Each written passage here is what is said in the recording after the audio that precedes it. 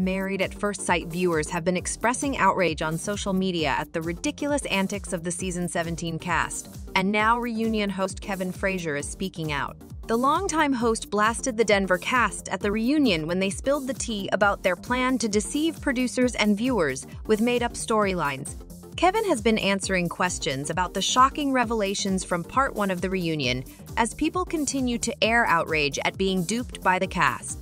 We'll hear what the experts say about all this when Part 2 of the reunion airs, and Kevin has been defending them online. He confessed that Pastor Kyle Robertson, Dr. Pepper Schwartz, and Dr. Pia Holek are embarrassed and upset by how things have played out. Kevin shared a screenshot from the Season 17 reunion that showed the cast on stage and asked viewers to give feedback.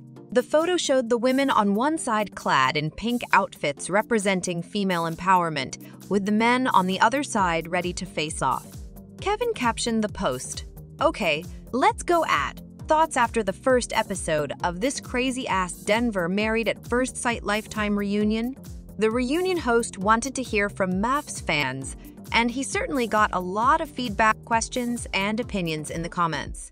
One viewer replied, "Stop telling us the producers and experts only want these matches to work. It's obvious their intention is the opposite." That remark garnered a response from Kevin in defense of the experts. "Experts hate this madness and the dissension. They are truly embarrassed by some of the behavior. They really, really, really want things to work and hate these divorces. That's the real truth. They were pissed by some of the BS the couples pulled." Kevin also teased that things will be different in Season 18 after a commenter wrote, "I'm disappointed with the entire Denver cast." The commenter added, "I have been a fan of MAFS since Season 1. The last 4 seasons have been a snooze. It's time for a shakeup." The MAFS host replied, "There are some changes being made with Chicago. People really come on saying they want to get married and be in love, then don't want to be married or in love." Are you excited to see some changes in Season 18? Sound off in the comments.